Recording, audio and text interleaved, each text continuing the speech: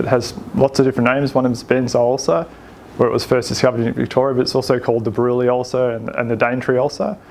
It's an infection caused by a bacteria called Mycobacterium ulcerans. This bacteria is in the same family as tuberculosis and leprosy.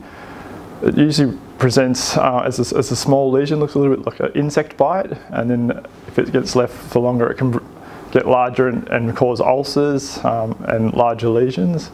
So we're definitely seeing an increase in the number of the cases. So we sort of first started to notice it here in about 2011, 2012, and it sort of gradually was increasing up until about 2015, and since then there's been a massive increase in the number of cases.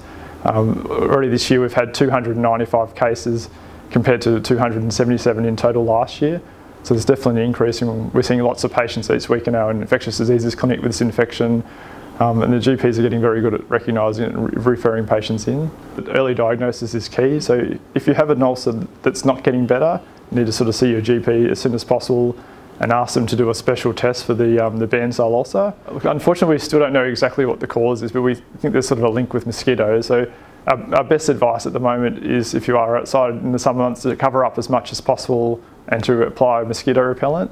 And if you are gardening and you get a sort of a cut or a scratch, to go inside and wash that area with soap and water as soon as possible to try and wash off any of the bacteria. I know this infection gets reported in the media as a flesh-eating bug, but it is very sort of slowly progressing, and other increasing cases, the local GPs are much better at diagnosing it. So if it is diagnosed early, often when it's small, it heals up quite quickly and no surgery is required.